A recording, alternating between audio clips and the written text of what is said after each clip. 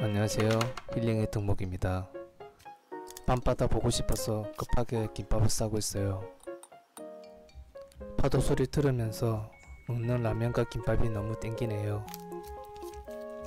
함께 바다 소리 들으면서 라긴 먹어요.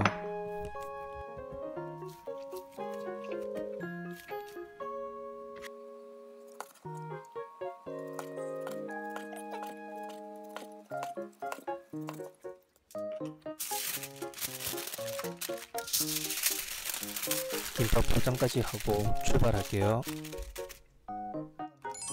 도착하자마자 빛의 속도로 라면 준비하고 있어요. 바다를 지키는 야생 시베리아 야옹이.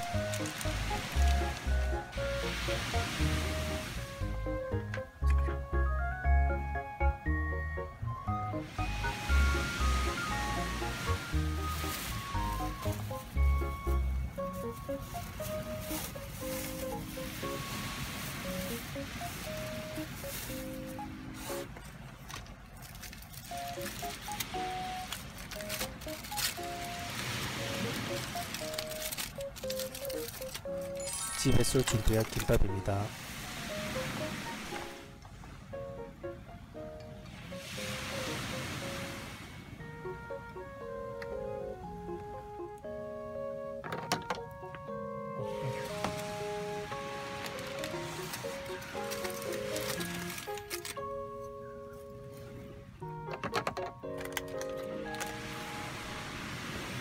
함께 라긴 먹어요.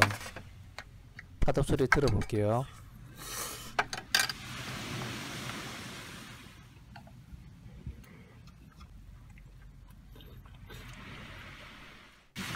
김치도 빠지면 안 되죠.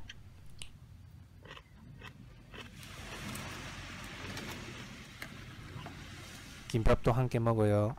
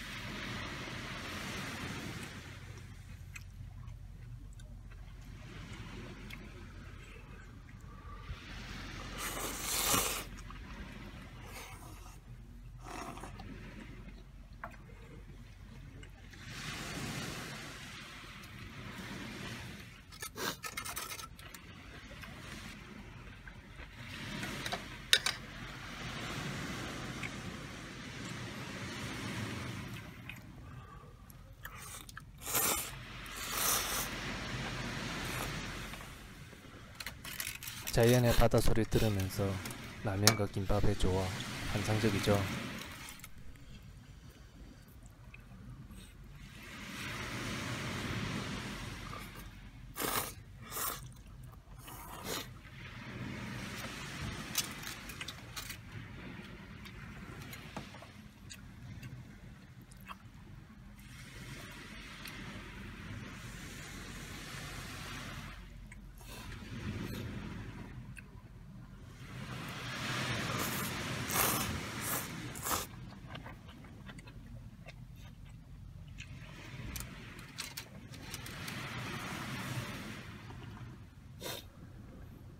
함께 먹으니 더 맛있네요. 더 좋은 영상으로 찾아뵙겠습니다. 안녕.